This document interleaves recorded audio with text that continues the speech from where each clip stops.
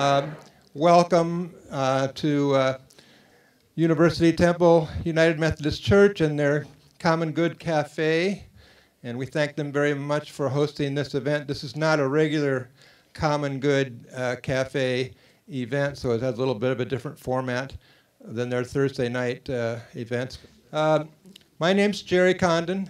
I'm a proud member of Veterans for Peace, and I serve on the National Board of Veterans for Peace. And we've been very strongly in Chelsea Manning's corner since right when she was arrested. We were part of forming the, at that time, Bradley Manning Support Network. And at our first, at our August 2010 convention, we awarded Chelsea Manning the our Courage of Conscience Award. Many Veterans for Peace members have been arrested, even protesting the torturous conditions that Chelsea Manning was being held in at Quantico Marine Brig, you'll recall. And so we remain very much involved. I've had the honor the last 3.5 years to represent Veterans for Peace on the steering committee of the Private Manning Support Network. And here in Seattle, there's been a lot of support for Chelsea Manning. In fact, Pete Schoonmaker here and members of the War Resisters Support Action Team of Veterans for Peace have been maintaining a weekly vigil at Westlake every Saturday afternoon in support of Chelsea Manning for many, many months. I think it's probably been a couple of years now. So, and that's ongoing. So Veterans for Peace is very solidly in the corner, and Chelsea Manning. We also want to thank all the local organizations who have co-sponsored this event this evening. So anyway, I'll stop talking and get our main speaker up here. He's going to talk, David Coombs is going to talk for about 30 minutes or so. He has a lot to share. And then we're going to open it up and have a Q&A for until 9, when I understand we have to be out of here at 9. So please welcome David Coombs.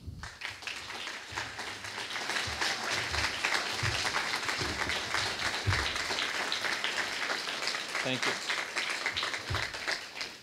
Well, thank you for coming out here on this evening. I'm very honored to be here. I'm originally from Idaho, so the Pacific Northwest is a home for me, and so I'm very happy to have this be my last stop. I will tell you that on each of the occasions that I've spoken, the part that I actually enjoyed the most has been the Q&A session afterwards. And so when we get to that point, hopefully we'll have at least 45 minutes or so for that. But if you have a question, I'll answer your question. Okay, so think now what you might want to ask. I might not have a great answer for it, but I'll give you an answer. You know, I can tell you that it has been now almost 3 months since the sentencing hearing, and I had hoped that in that time period I could kind of reconcile with the 35-year sentence. I'd hoped that, like most things, time would have the tendency to heal all wounds, but it has not. And it hasn't because I believed, and I still believe, that what Chelsea did in essentially January of 2010 was an incredibly brave act. She did something that was really amazing for a person of her age and of her experience at that time. But kind of the really truly amazing aspect of what she did is the fact that so many didn't do what she did. When you think about the information that she released this information from a network called the SIPRNet. It's the Secret Internet Protocol Network that much of the Department of Defense and, for that matter, much of the government works off of. There are over 1 million people who had access to the SIPRNet, to the information that Chelsea ultimately decided to share. And yet no one before her spoke out. And why is that? When you think about that, the answer that comes back to me when I ask that question is it takes a lot of courage to do something that you know your government does not want you to do. And that is speak out when it's the right thing to do. And the government wishes you to be silent. And that was the decision that Chelsea found herself in. She initially deployed to Iraq not with the mindset that I'm going to release information. That wasn't what she was planning on doing. She deployed, like so many other soldiers, with the idea that I'm going to go there to enforce the rule of law.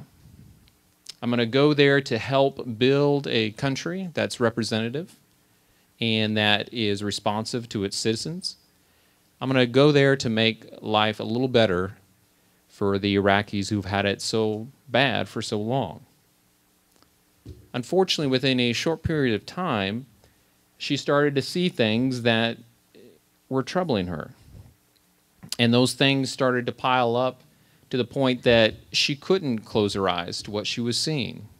And as she wrote later, it was something that she couldn't keep inside of her head, something that she did not believe belonged on some server in some government building, never to see the light of the day.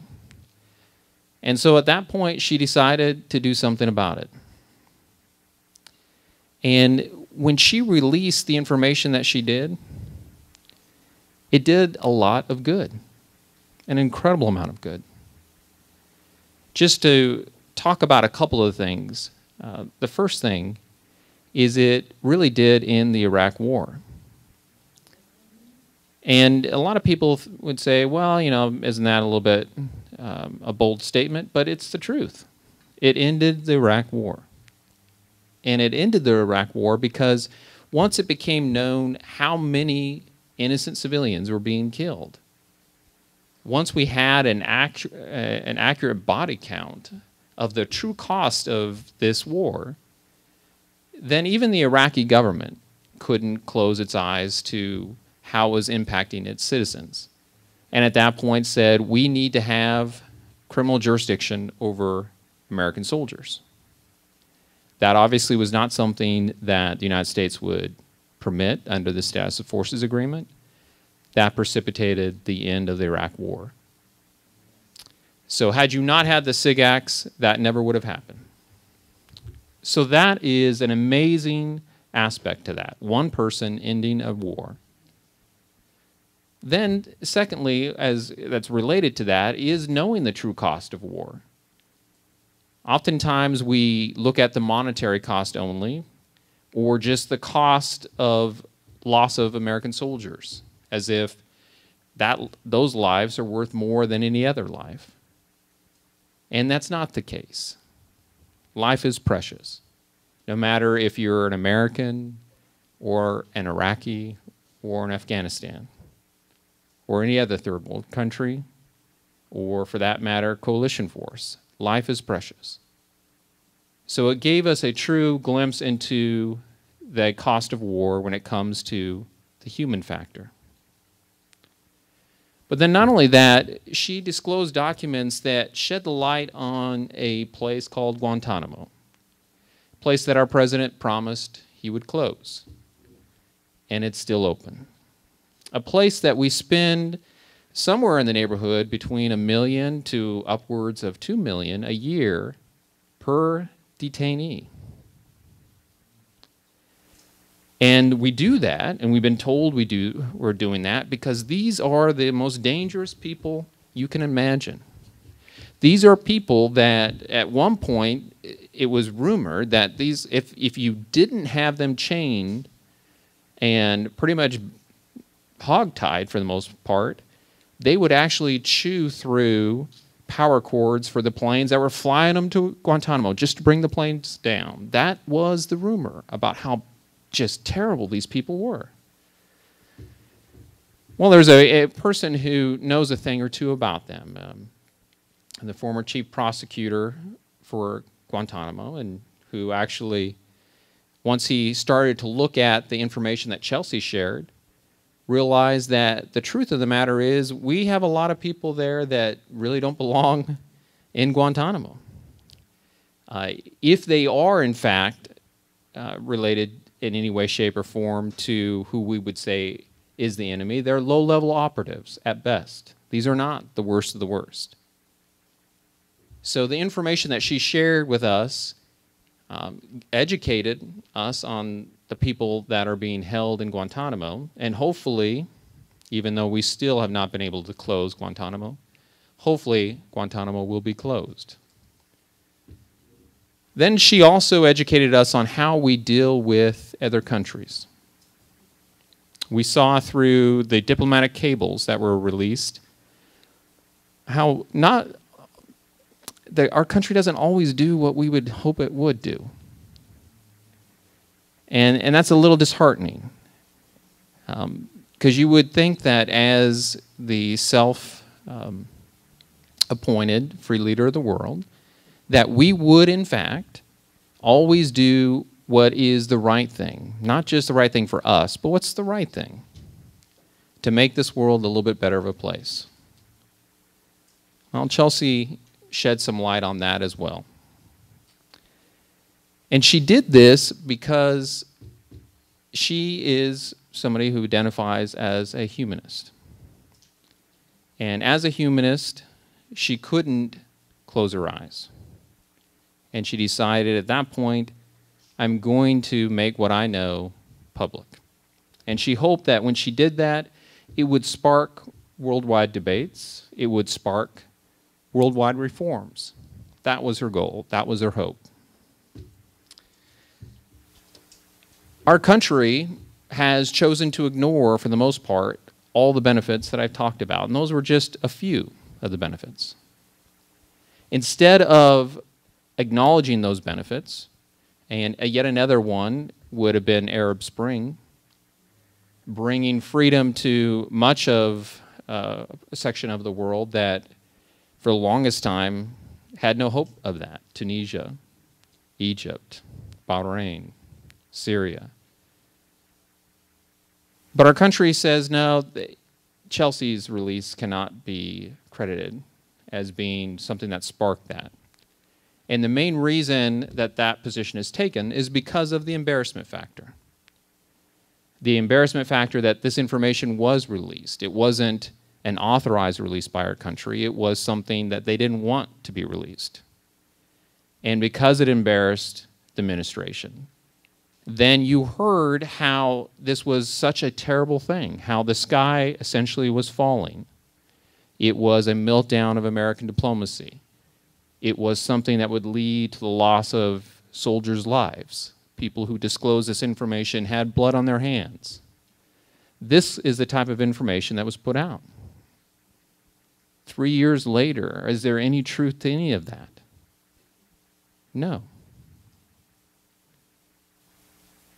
Not only there's no truth to that, but then our country decided, well, if they're not necessarily believing how terrible this might be, let's kill the messenger. Let's try to portray the messenger in a negative light. So then all of a sudden, Chelsea became a disgruntled soldier. Chelsea became somebody who was mentally ill, somebody who was not fit for service. Chelsea did, in fact, suffer during the deployment. It wasn't mental illness, it was suffering from a conscience. That's what she was suffering during the deployment. And she had to act. So, where do we go from here? One of the kind of harsh truths of a whistleblower, and someone like Chelsea, is that time has a way of forgetting you and forgetting the sacrifice that you have made and the message that you put out. And that's because what happens oftentimes is our country gets distracted a little bit by other things that happen. The media no longer pays attention. People don't inform themselves. And everything that we've learned, the information that was shared with us, is forgotten. And that's what those who didn't want this to come out in the first place is hoping happens. And unfortunately, that's what happens to the majority of the whistleblowers. And in Chelsea's instance, that's what I think the country is hoping, the government is hoping will happen. People will forget about her. They'll forget about the message that she put out. But it's too important that we allow that to happen. It's too important that we sit by idly and allow the message to be forgotten. And one organization in particular, Courage to Resist, and Jeff Patterson, is doing what they can to ensure that the message is not forgotten. And I know several organizations have stepped forward to support Chelsea. And first I want to just talk about Courage to Resist for a moment. When Courage to Resist came and contacted me, it was right from the beginning. So we're talking essentially in the September of 2010 timeframe, which was a very dangerous time to step up and say, I want to support Chelsea Manning. Because if you think back to that time, what was going on? The government was talking about the fact that we should do a targeted assassination of Julian Assange. The government was pressuring, and many of our congressmen and women were pressuring companies to defund WikiLeaks. You had Visa, MasterCard, PayPal, all saying, yes, we will not process any donations to WikiLeaks. So the fact that you as an organization, Courage to Resist, step forward and says, I want to help, and in fact, I will guarantee the legal defense expenses for Chelsea Manning, was at great risk to them. Because the ire that was directed towards WikiLeaks could have easily been directed towards Courage to Resist. Jeff has said on more than one occasion he was expecting his nonprofit designation to be revoked at some time or be audited frequently. That hasn't happened, which is good. But the fact that they did step forward was a very brave act. And they were there from the very beginning, and they're there today. And they promised to be there until Chelsea is free. And for that, I am internally indebted to Courage to Resist and its members. The other organization I want to talk about for a moment is the Veterans for Peace. Now, that organization I knew a little less about, but I will tell you that the organization has also been there right from the beginning, supporting.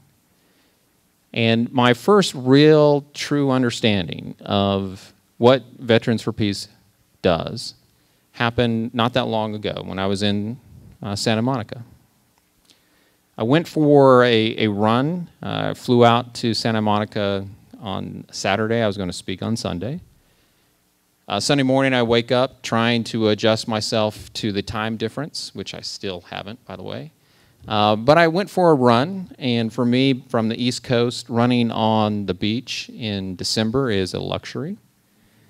So I immediately headed towards the beach, and I started running, and at that time, it was around 7 in the morning. There really wasn't anyone else out other than other runners. And I saw some movement off to my right. And that movement was of 3 men who were putting red and white crosses in the sand. And I didn't know what that was. I had no clue for sure what it was. But I will tell you, as a soldier, I had a visceral response to that. Because I saw crosses in the sand, and I thought how profound that message is, to see crosses in the sand. And I had to stop. And I walked up to one of the gentlemen, and I asked him, what are you doing? And that's when he explained to me the significance of what is considered, I guess, by them, the Arlington West Memorial, that they put up every Sunday and have been putting up every Sunday for 10 years. How amazing is that? And if you go on their website, I took several photographs of it, but if you go on their website and you look at it, it looks like Arlington by the time they're done. It is with military precision, the distance between crosses, the rows. They ran out of beachfront, and they had to use red crosses for every 10 soldiers killed and white crosses for every soldier, and they used the white crosses for the more recent ones. But I looked at that, and when they told me that, I was moved by that message. So much so that I actually had to go back at around the lunchtime to see it completed. And that's when I realized as well just how important Chelsea is, that we don't forget her. Because the cost of forgetting is much too high. 7,678 souls for American service members. That's the cost in Afghanistan and Iraq. 7,678 sons and daughters, husbands and wives, mothers and fathers, sisters and brothers. What these 7,678 people could have accomplished in this world, had they not committed the ultimate sacrifice for the country, we'll never know. We'll never know the loss, really, to our country from not having these people present. But when you think about that cost, you realize that we have to be informed as an American public. And too often, we have to be informed by whistleblowers because the media is not performing their function as watchdogs. They simply print what the government tells them. Our government, for right or wrong reasons, since 2001, has become very secretive. We have a huge problem with overclassification in our country. By some estimates, we have over 1 billion pieces of information classified and counting. In 2012, the organization that keeps track and reports for the government said there were 97 million classification determinations made during that year. This is all information that we don't know. And in many cases, we should know. And that is why we need whistleblowers. That is why we need people like Chelsea, who are willing to step forward at great risk to themselves and educate us on what we should already know. So now the question becomes, are we going to let Chelsea be forgotten? She was hoping for worldwide debates. She was hoping for public reforms. Those worldwide debates can happen in Seattle. That can be where it starts. It can go to Vancouver, which, by the way, I'll tell you, having somebody from Canada up here was good. My wife is Canadian. So, little known fact, Canada has been a strong supporter of Chelsea from the very beginning. My wife has committed a lot of her personal energy to this case as well. So I'm hoping that through even today and what we talk about with the Q&A going forward, we can start that debate. And we can start to realize that it is so important that when we have our next conflict in this world, and some have said that war is a necessary evil, and for just tonight's purposes, let's accept that to be true. If that is true, then that necessary evil must be done with full information, a complete understanding of why we're doing it, and that there are no other recourses available. Because when it's not, we sacrifice much too much. So I'm hoping that here today, we'll rise to that occasion. And we will, in fact, do what Chelsea had hoped, and that is start worldwide debates and worldwide reforms. Thank you.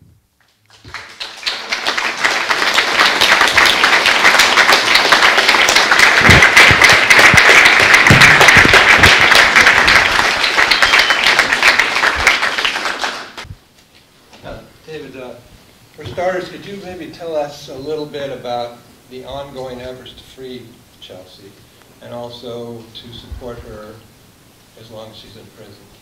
Yes. So what we are doing now, there are several stages for the possibility of getting a better outcome for Chelsea than the 35 years. The first is going to be the review by the convening authority, which should happen sometime in January, February timeframe. That's when I can submit clemency matters on behalf of Chelsea. The convening authority has the power to do anything, to include disapproving the findings and sentence. Cannot increase the punishment, but can do anything short of that. In my experience, it's rare that a convening authority would do that, but it's not impossible. Amnesty International is collecting signatures in order to be submitted with my clemency matters. They've written to the convening authority asking him to reduce the sentence to time served. So that is the first step. Then we have the presidential pardon and the Secretary of Army commutation request. They're both kind of related. Both of those actions have, of course, the power to reduce the sentence and or immediately release Chelsea. I don't hold much hope for either, but you have to make them tell you no. And it's unfortunate that we don't have more of a push to make it an uncomfortable no, but that's the situation we're at with that. The most realistic hope is on 2 February 2020. That is the time in which Chelsea comes up for parole. And she will be an excellent candidate for parole. When you think about what parole is, the first thing they look at is, you know, are you a risk for recidivism? If they give Chelsea access to classified information, maybe, but I don't think she's going to be a risk for recidivism. Are you violent? Well, she's not violent. She's a humanist, so we're okay on that. How have you done while in confinement? Chelsea has been a model detainee. If anyone would have acted out and been a disruptive detainee, it would have been Chelsea while at Quantico, and she was a model detainee. So I have no doubt she will continue to be a model detainee. And then they look to see, do you have any support in the community? Do you have a base that will help ensure that you can get on your feet and go forward in life? And Chelsea certainly has that. So when it comes to 2 February 2020, there is absolutely no reason that she should not be paroled other than having a vindictive process that just simply does not want to release her. So as we get closer in time to that, obviously it'll be very important to remind people of what's at stake and the fact that she should be free. And I, for one, will be there. So then I think your other question, I'm sorry? Yeah, so one of the things that we're doing now is we're trying to set up to where Chelsea can go to college while incarcerated. So there are universities that allow incarcerated individuals to take classes that actually go towards a degree. The main thing from the facility standpoint is that has to be at the detainee's expense. So we're trying to ensure funds for that. And so that's one of our pushes there. We're also trying to ensure that her family, much of which is overseas, has the resources to come see her. They're not a family with a lot of means, so we're trying to ensure that that can happen. Chelsea has the ability to have a detainee account where she can purchase comfort items that otherwise would not be provided to her, to include a calling card, which I've made sure she has enough of a funds there to be able to call family, friends. She calls me probably 3 times a week. So we talk on a very frequent basis. It's essentially just like any other calling card. The only difference is when she calls, it says, a recording comes and says it's a call from a detainee at the USDB. I accept the call, but then I'm not charged for the call because she's paying for it. So what we're trying to do is ensure that she always has the funds for that. And one thing I can let you on a little secret, and I guess if this is put on the internet, maybe other people might know it too, but I do want to say something about Code Pink. Code Pink recently stepped forward and gave Chelsea $4,000 in her personal account. Just an amazing, very generous donation to her. That will ensure, undoubtedly, for at least a few years, she has the funds to call anyone she wants, and obviously have the ability to purchase those comfort items. So I sent a letter back to, or email back to Code Pink today once I found out of the donation. But that's an example of basically ensuring that Chelsea has that. Then there are legal aspects that we are trying to ensure happen, and that's what some of the funding will go to as well. The main thing is hormone therapy. Chelsea has requested that. The facility has not yet made a determination. We're trying to exhaust all of the administrative options. Once we do that, we can take litigation steps in order to enforce Chelsea's right to adequate medical care. And thankfully, the ACLU and the Southern Poverty Law Center, SPLC, have both been working closely with me to basically prepare for the day that we have to enforce Chelsea's rights. So that's another step that we're taking. So, yeah. I would be interested in your perspective as a lawyer on the arguments that ultimately prevailed and what you see as their potential weaknesses. I think on appeal there are a lot of very good appellate issues. This case really was influenced a lot by the initial response by our government. When you have people coming out with types of comments like this is a terrorist act against the United States, that this is going to aid the enemy, you had many representatives who should know much, they know better than to say comments about an ongoing case, would say that Chelsea deserved the death penalty. The President of the United States said Chelsea broke the law. So what you had then is you had the government at the various highest levels essentially already making a determination. And what that did was empower everybody else in the process. And it couldn't help, I wouldn't think, but influence everyone's perspective of the case. The arguments that I had to try to work against was the idea that this stuff should be classified, that this stuff really could not cause damage to the United States, and that we had to put it in perspective that this is not a type of offense where multiple decades would be appropriate. And to put 35 years into perspective, I've had clients, and my practice is a criminal defense practice representing just Army soldiers. And I represent any soldier that needs legal services.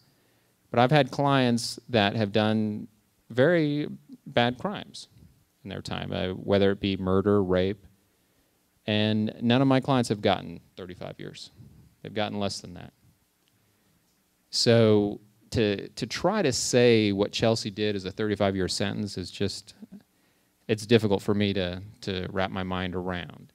But again, I think what ultimately prevailed was this idea that this stuff is classified and you being the American public, shouldn't have access to it.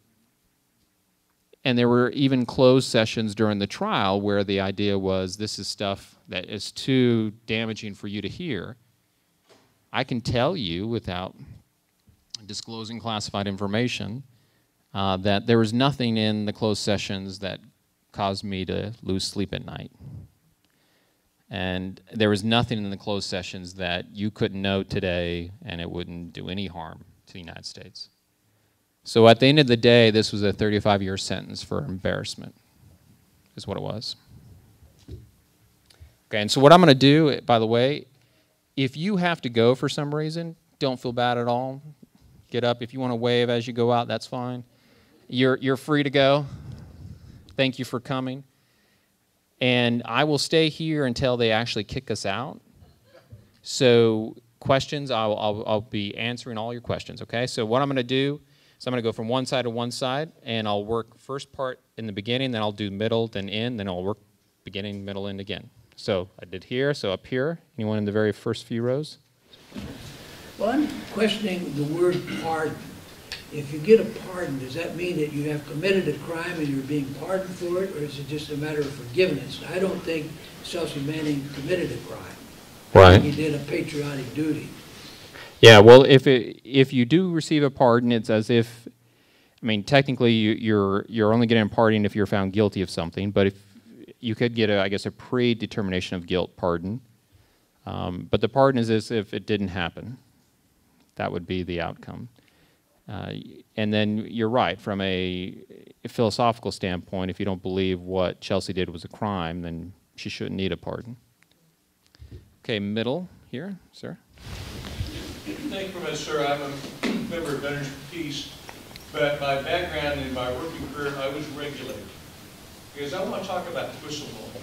We have to realize that if we are going to have an efficient, good government and whatever, we have to rely on whistleblowers. There's someone that's making the Xerox copy, the clerk, or the whatever, or the low-level functionary says, this is wrong. And whether it's Chelsea Manning or Joe Smith or Clara Blow or whatever, that's what we have to rely on in our democracy.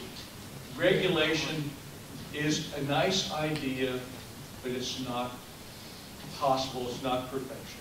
Thank you. Okay. My question is about that, and that is how do you get money to do what you're doing, to defend Chelsea? Yeah, that's been the great thing about Courage to Resist and Jeff Patterson. When I say this is how much I need for something, they give me that amount. So it's actually been I'll tell you, initially when Jeff said, hey, we're going to cover your legal defense expenses and we're going to ensure that everything that needs to be done is done, I was a little bit skeptical of that. But Courage to Resist over 3 years has done exactly what they said they would do. So I have nothing but admiration for that organization. I don't know if it was part of your argument, but if it could be argued that the war itself was illegal according to international law and also a violation of U.S. law because the reason given for it was not the true reason, it's not clear. Can it be argued then that Chelsea was not violating his orders because the soldier says that is told that he must obey all legal orders? Mm-hmm. Is an order to carry out part of an illegal war illegal? Yeah, so that's kind of goes back to like the Nuremberg idea. You had many soldiers who were executed when they said, hey, I'm just following orders. And that didn't work out too well for them. Unfortunately, in this case, the government was very successful in their pretrial motions to limit what I could and could not argue, and the judge would allow or would not allow in the trial. That aspect of the argument didn't come out, but one thing that you might be surprised by, which you would think, well, why wouldn't that be relevant, was the fact that Chelsea believed her act to be a whistleblower, and she had good intentions, and her intentions were to inform the American public, not to aid the enemy. And so we wanted to bring that out in the merits portion, but because under the Espionage Act your intent is not relevant, that was not allowed. So really we're, from the very beginning, working with at least one, if not both arms tied behind our back.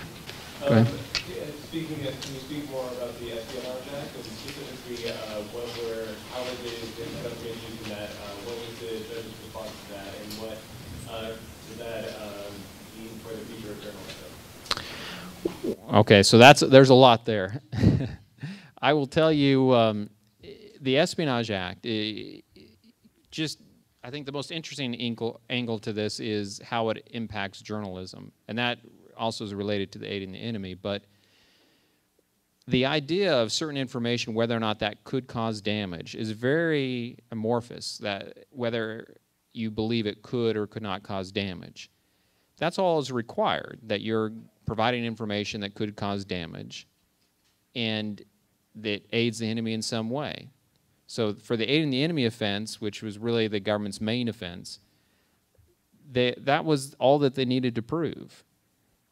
And the media never really keyed in on this, but the extension of that argument was it didn't matter who you were. If you had this information, you made it public, and it aided the enemy, or it could cause damage, whether that be the aiding the enemy offense or the Espionage Act. And really, if you carry that to its logical extreme, then the freedom of the press and the First Amendment, stuff that we really hold true and dear to our hearts, would no longer really have much meaning. Because again, if you said something that could cause damage or could be used by the enemy, that's a very broad perspective, then the government could charge you. So then that really comes down to, are you one of those people that the government wants to charge? And it shows you the other aspect that's problematic is selective prosecution. Our government sees sometimes good leaks, and Bob Woodward has made his living on good leaks. And never is there a question of Bob Woodward being court-martialed or taken into a federal criminal trial. And that's because he receives his leaks in such a way that it makes the government look good. In the back over here. Yes, go ahead. Chelsea is a tremendously important person in the world, and certainly everybody starts being a lot more whistleblowers. And I'm wondering how open are you helping to get out more of a debate about why the U.S. does these wars over and over again? I mean, I have definite thinking on that. Every U.S. war is always based on deception, it's based on geopolitical maneuvering for imperialist top dog position. And many people know this, but many people don't. That's why people go in the military being lied to like Chelsea was.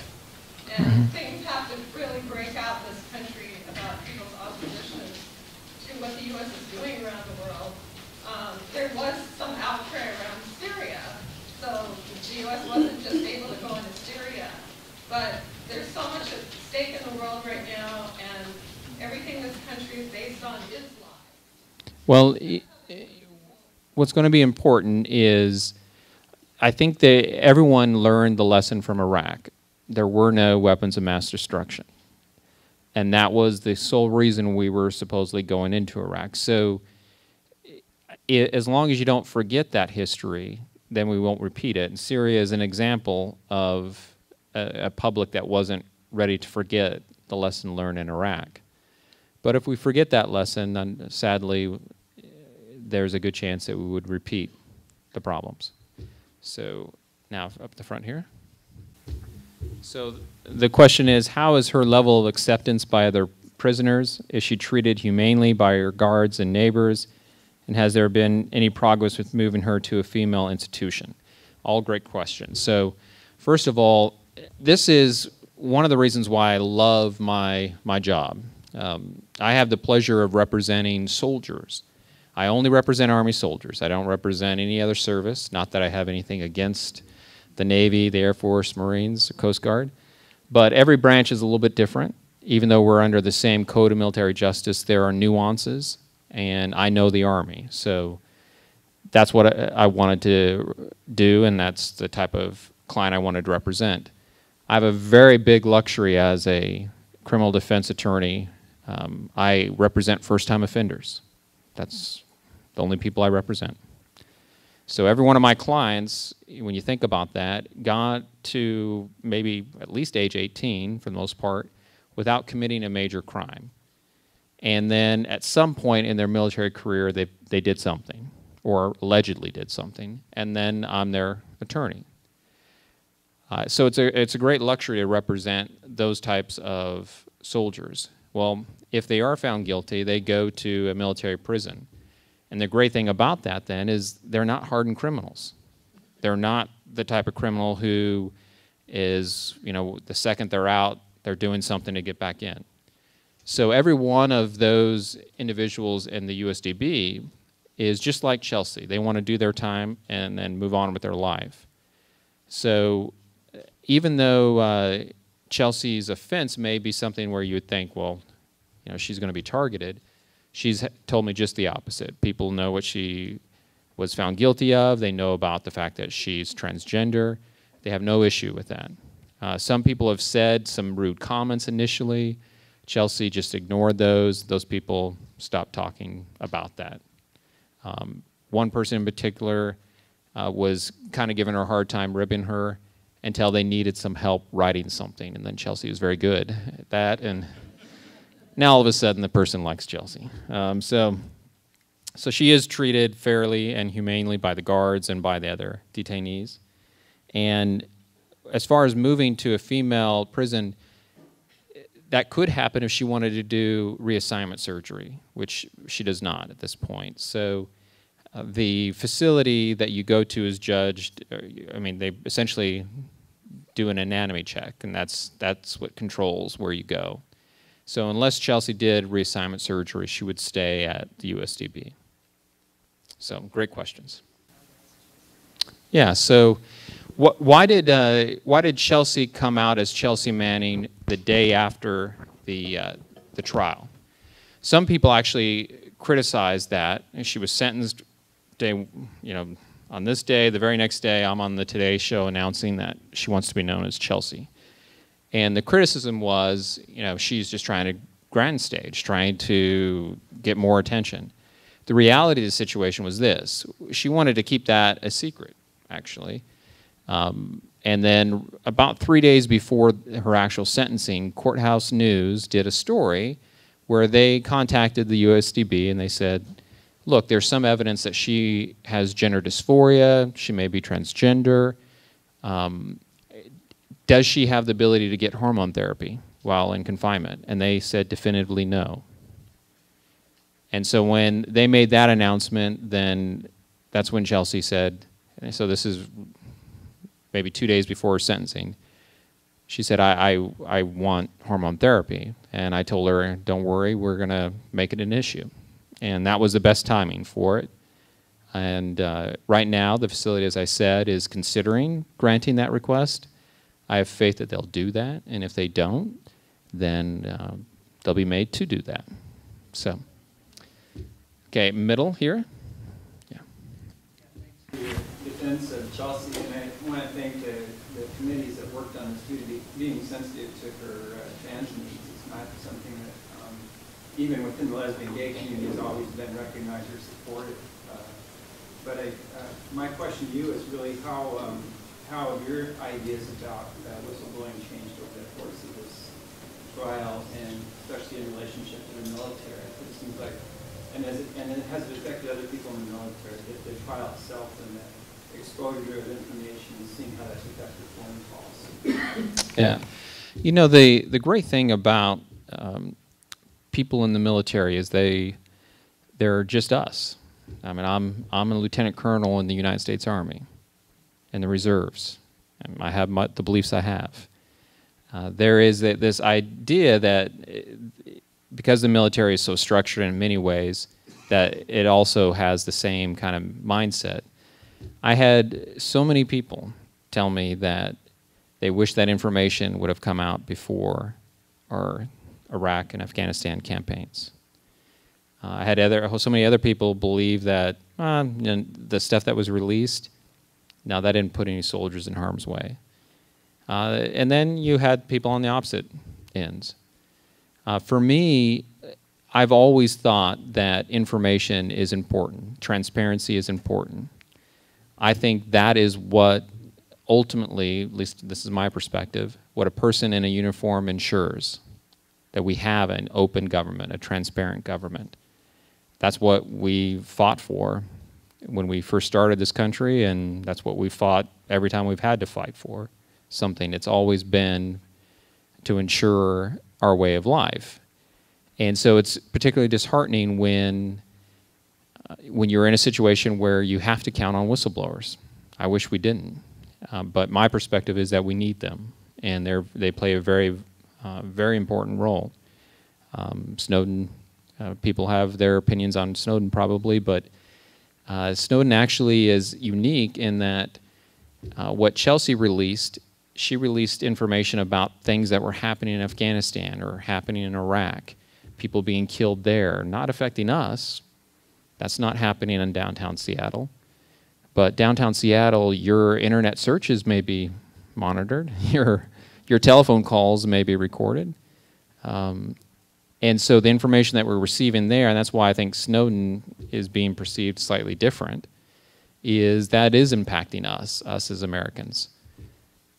But, you know, I think ultimately history will be the judge, and oftentimes people who do great things are not appreciated during their time.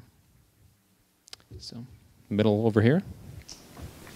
I wondered what your thoughts were on just the sentence, you know, harsh sentence and the harsh treatment is really doesn't even have to do as much with Chelsea Manning as it has to do with people who might imitate her in the future. And you know, the fear that with too much openness it would be difficult for the U.S. to carry out foreign policy in the way that it does, you know, in the wrong ways that it does. Right. You know, I think the open diplomacy, the idea of open diplomacy, has been around for quite a while. We don't practice it, and there's this idea that we can't.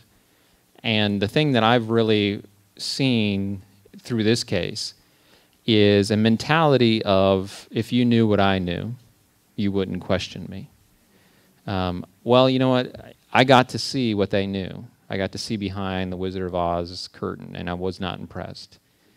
So I think if we knew what they knew, we would realize in some instances we need to get better people in the position, but in most instances there's no reason for that to be secret. Back here. We've had many anti-war people emerge from the military since 2003. Aaron Watata, people who are very articulate, and they were inspiring. They educated us, and we learned a lot. But we haven't heard very much directly from Chelsea Manning. Is she going to write a book at some point, or tell us more about it? But obviously, it wasn't like an accident. It was really an act of courage and defiance. Yes. Right. She did it, you know. She said, "I'm going to take this stuff and go out here and I'm going to do this." You know, so that's really unusual. And so I'd like to read her book if she does.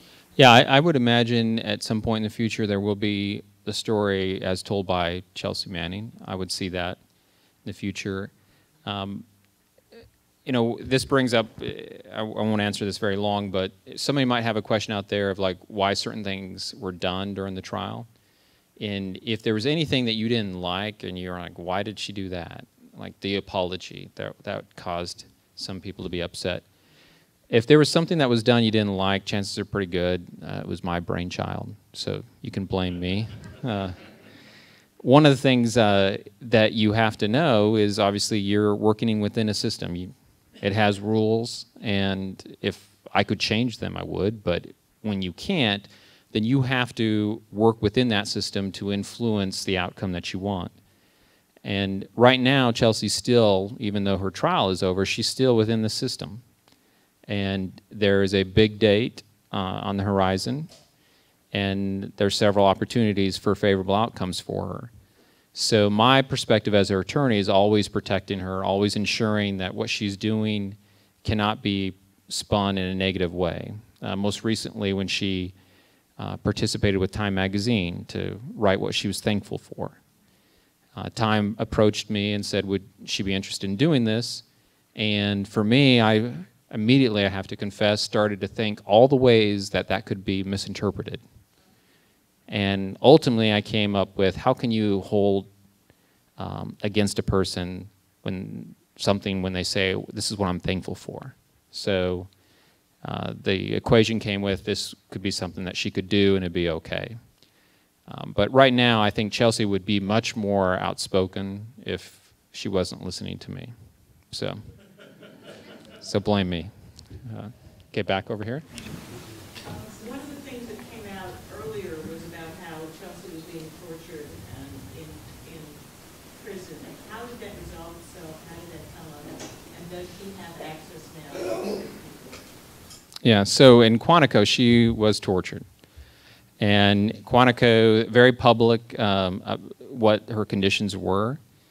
I think also a byproduct of the thought process from the people in Quantico that the government at the very highest levels had approved of these conditions.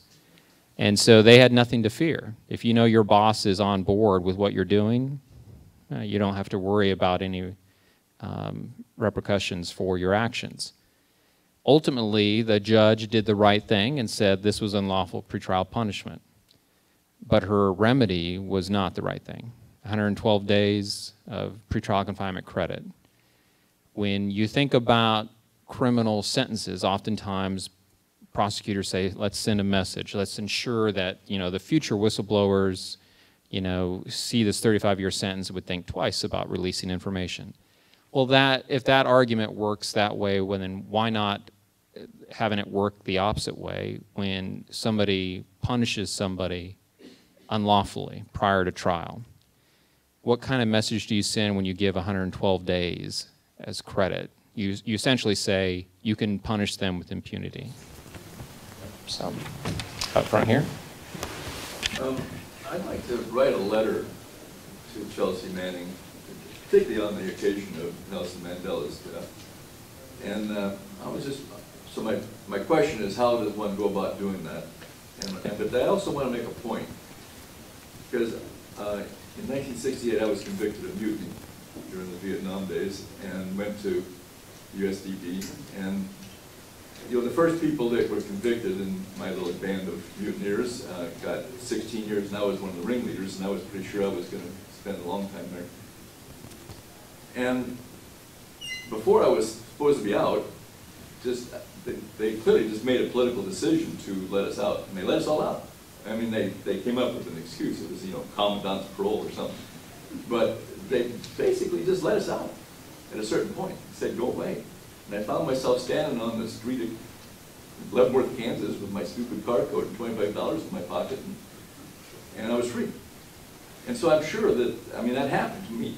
And so I know that that can happen to Bradley Manning. You know, and I mean, not that we can raise false hopes, you know, that somehow somebody's just going to say, oh, I'm sick of it and let them go, but that happened to me. Yeah, and I can't help but hold hope that if we can keep the pressure up, that that could happen. And it can. When we saw that as a example of her being moved from Quantico to the USDB, that was done when enough public pressure made it untenable for the government to continue with the status quo. If Chelsea received the Nobel Peace Prize, I think she'd be released. So it's going to be something where the administration would have to be uncomfortable. You know, sadly, I would have to say, not to show my political beliefs, but a pardon would have to be coming from a Republican as opposed to a Democrat, in my belief, just because of the way they're always being worried about public perception, appearing weak on certain issues. Democrats are usually very sensitive about appearing weak on certain things like military actions or terrorism or anything like that. Again, it's politics, but you would hope, you know, whoever they're looking at everything would just do the right thing instead of seeing what might be politically beneficial to them. The thing that would change that is public outcry or the Nobel Peace Prize, which would be good. What about the letter part? You go to Courage to Resist or my webpage, and there's all the information, how to write to Chelsea. Okay, so middle over here, anywhere? Middle, you're going to give up. All right, going towards the back row then, right there. Sir. One of the theories of the torture early on was that they were trying to get him to turn state's evidence against Julian Assange and WikiLeaks. So I was wondering if you could speak to that, and did that come up in the trial at all?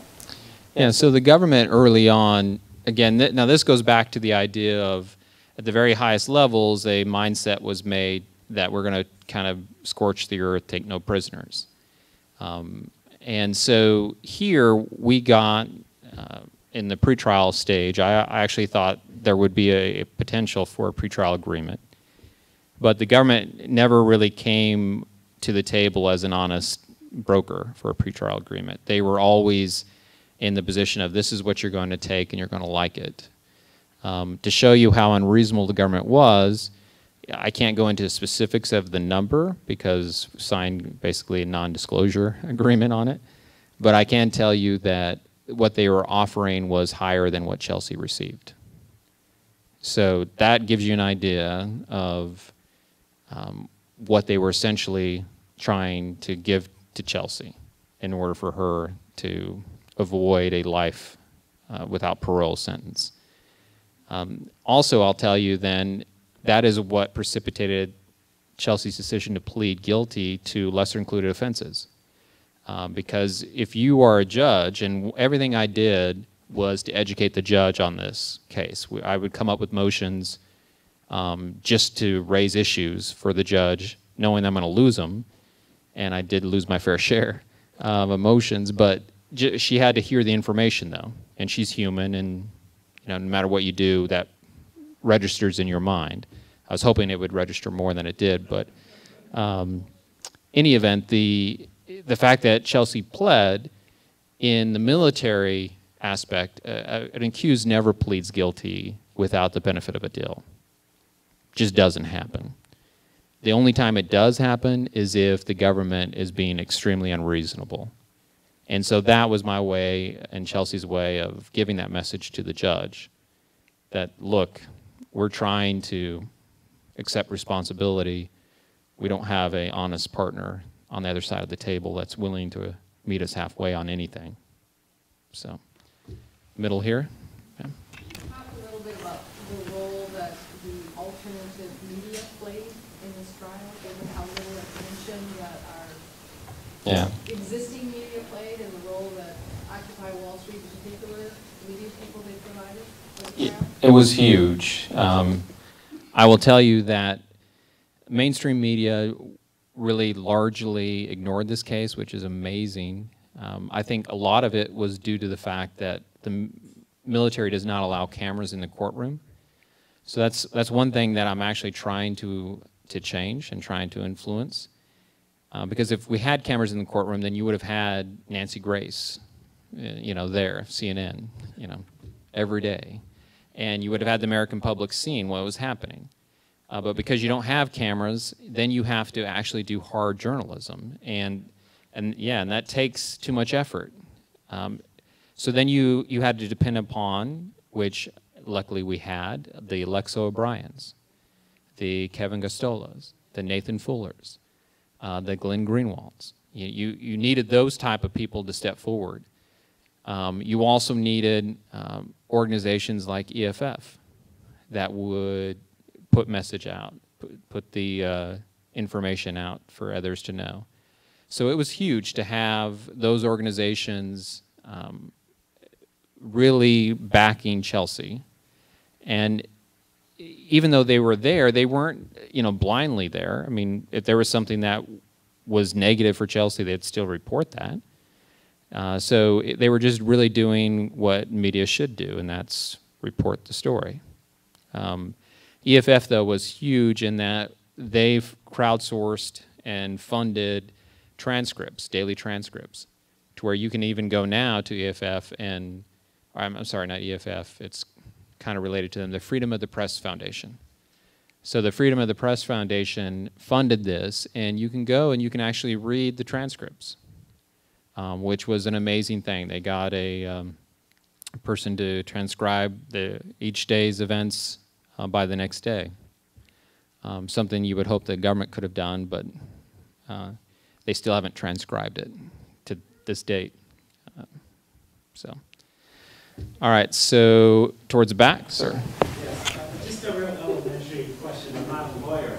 So since this is a military crime, it can't go to the Supreme Court. It can't go any higher. It's stuck. You can't appeal higher. No, you can. in the military, we have the Army Court of Criminal Appeals, then the Court of Appeals for the Armed Forces. That's our highest court in the military. But then from the Court of Appeals for the Armed Forces, there are routes and avenues to go to a federal circuit court. Or if you want, there is a right of certiorari, at least to apply to the Supreme Court. So, and there are occasional cases that go up to the Supreme Court.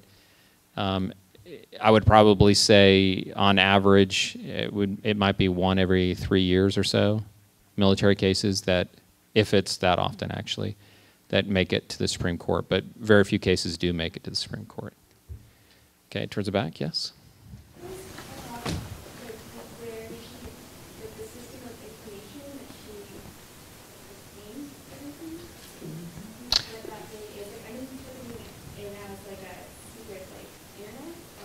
Right. Oh, so where she got the information she disclosed? Yes, the CIPRNet, think of the CIPRNet like the internet, that you could log on to Google, except only you and about 1 million of your closest friends have access to that internet, you know, and so that's what the CIPRNet is. And so the CIPRNet just housed all this information, and there were ways to search it, much like you would use Google to search for web pages or whatnot. And the military set that up really as a way of being able to communicate and store information they don't want others to see. And then, of course, the rest of our government has kind of joined on that. So up front here, anyone? Yes. Leading up to that, has this changed the way the CIPRNet now, how they protect the information, how they restrict it? Has it changed anything? It's made it a lot more difficult to just use it. So they've they took away thumb drives a while ago, and this was before Chelsea. Then they took away CDs. So now you can burn something down and save it from the CIPRNet, but you need to have another person there. They log it and whatnot. So they just made everything a lot more difficult, and that's really what's happened. The true answer to the problem isn't building higher fences. You know, well, isn't building fences wider to put all this information in. There was a quote. I think it was. I'm going to butcher his name, so I won't say it, but he essentially said what we should do in our government is build high fences around very little amounts of information instead of what we have now, low fences around a whole bunch of information. And that's really what we should be doing. The CIPRNet's way too big with way too much information that really should be declassified. Recently, our government declassified the Pentagon Papers that have been out forever, you know? I mean, that's just sad when that happens. But, okay, so I was middle here, so middle here? Yes. Just another follow-up question about the media. I'm wondering, as another mini barometer as far as alternative media, I'm curious to know, has the mainstream media reached out to you post-trial for interviews as much as the alternative? They have, and you know, for me, much like with limiting Chelsea in what she does that's for her advantage, I'm doing that to myself, you know, so talking to you, I'm happy to do that. Media, you really need to control who you speak to, because oftentimes, unless it's live, then what message ultimately gets out there usually is not the message you wanted to put out.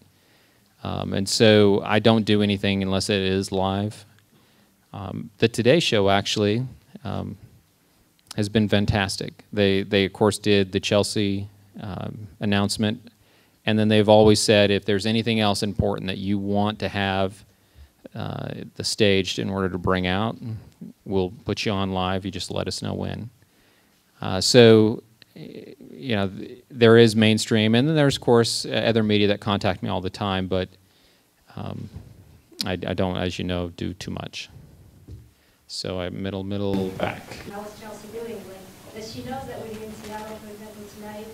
Did she get to hear about the impacts that is around the world from all the work that she's done, pretty much? Yeah, Chelsea's doing very well. She does know about what's happening here tonight. She knows about this whole thing. In addition to talking to me 2 or 3 times a week, she talks to my wife frequently. I spoke with my wife before I came here. She just got off the phone with Chelsea. They were talking. They have a different type of relationship than me and Chelsea. You know, I'll digress just real quickly, share a personal story. So, you know, Chelsea released an article, you might have heard about it, or a little statement to The Guardian. And that caused a little bit of pushback because of some misinterpretation of information in there. And I had to do a lot of things to kind of walk that back, if you will, to explain that's not really what Chelsea meant, and so that caused a lot of difficulty for me, and I wasn't happy, to say the least. And so Chelsea and I were, you know, I explained to her, look, you know, I'm your counsel. You need to at least run things by me. Ultimately, you can do what you want to do, but just run them by me. And Chelsea asked, well, is Tanya upset about this? And I said, well, yeah, she's upset about it. Well, I want to talk to Tanya about this. Okay. And Chelsea was more concerned about Tanya not being upset with her than she was with me. So it just kind of shows you where I fall on the totem pole in the family, at least. So up front here. Yes. Your view between military court and civilian court, why do you really think that military court should be separate from civilian court, and why so? Yeah, and that's something right now that Congress is really doing a lot of debating on, and it's mostly dealing with sexual assault, rape type offenses, thinking whether or not they should pull that out of the military system. I do think that the military should be separate from state and federal. A lot of people, when they don't know something about one particular, like in this case the military system, they may think, well, certainly the state or federal system would be better. Every system has its problems. A lot of times state systems, they don't do crimes because they're worried about conviction rates and re-election. Federal system, they don't go after crimes because they just view them as too small. The military, the great thing about it, from the standpoint of, I guess, enforcing standards, is military judicial system is all about discipline, about enforcing good order and discipline in the military. The system, and I've done both state and federal and military, and in spite of this outcome, the military system has always, in my mind, been the far fairer system and better system. And I think the reason for that is it maybe a byproduct of the fact you have first-time offenders, and then you also have a very educated system. Everyone in the military has got a high school diploma. Oftentimes they've got a bachelor's degree or a master's degree. If they're an officer, they've got a bachelor's at least, if not a master's. And so I think when you are exposed to more, you can't help but have a more open mind. It's not always the case, but it tends to be a system that is more open-minded than you might think. The military integrated a lot longer, a lot quicker, and a lot longer time ago than the rest of our society. And I think the military is making steps now towards being much friendlier towards the LGBT community.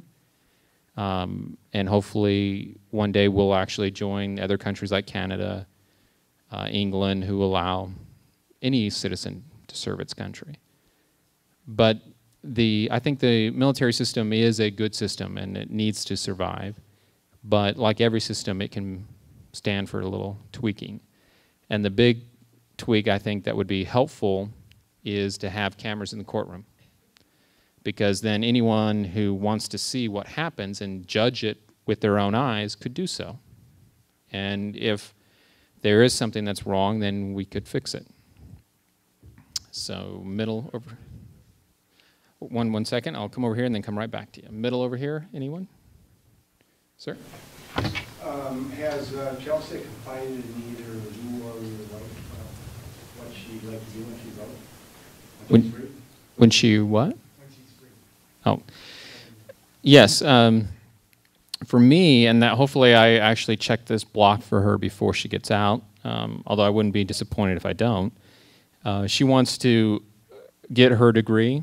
She wants to go on to a post-bachelor degree.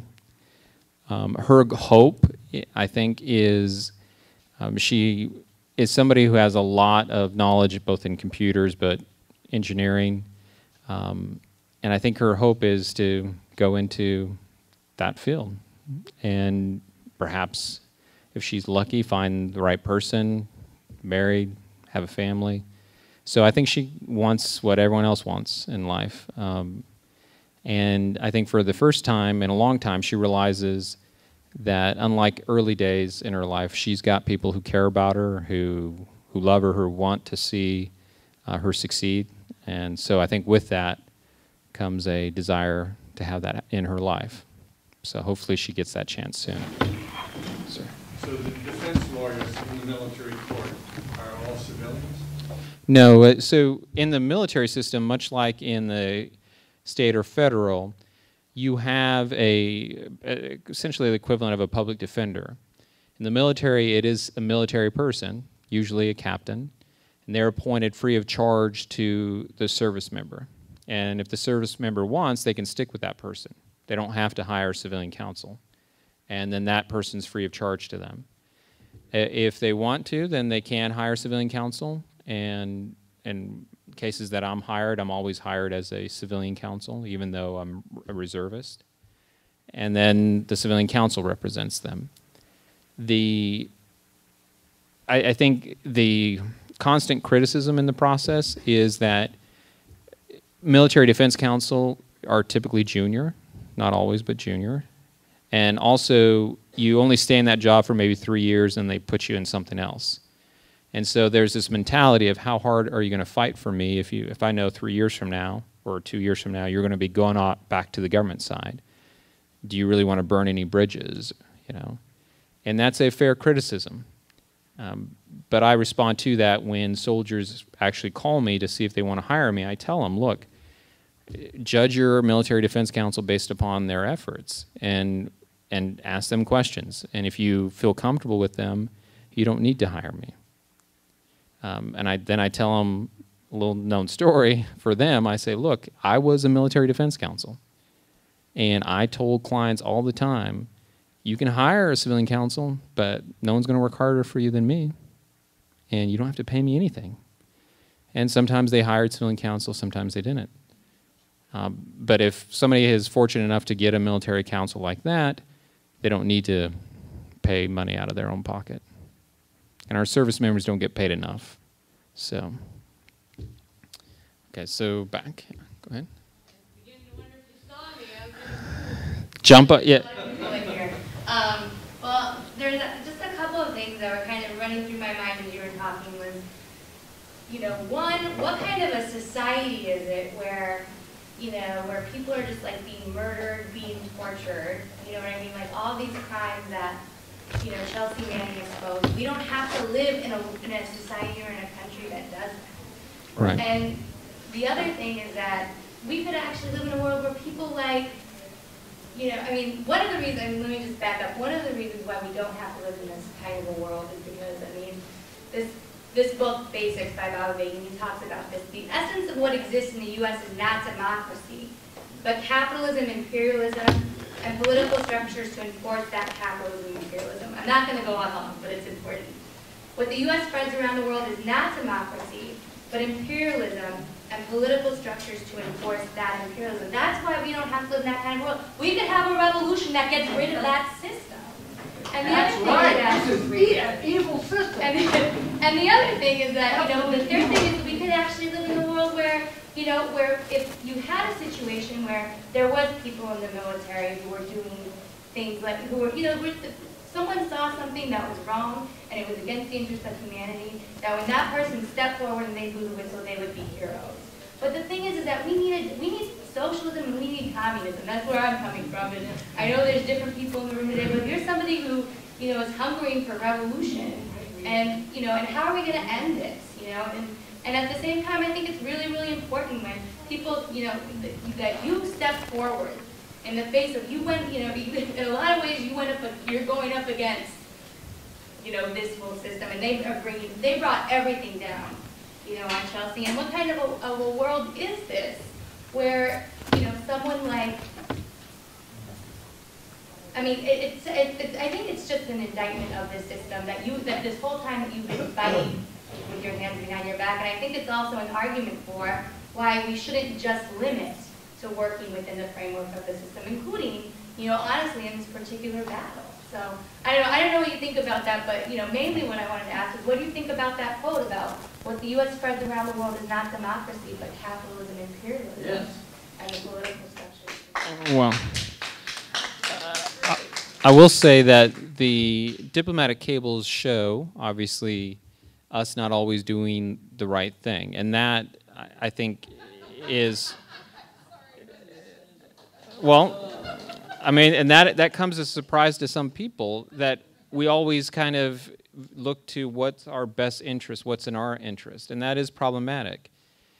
There is a kind of a reason why that happens, I think, because we have, for the most part, first world problems, and that's what we think are real problems. You know, the first world problem is my internet is a little too slow. I mean, my speed needs to be a little quicker than what it is. First world problem, I haven't got a good option to buy for an 8.1, Windows 8.1 laptop convertible. Yeah, and so these are the first world problems that people complain about, when in other countries it's water, it's food, it's shelter. So I think that's the main problem. It's hard to have a revolution when people are not really hungry and people are too comfortable. So. Our time is up, I'm sorry to say, but let's thank David Coombs.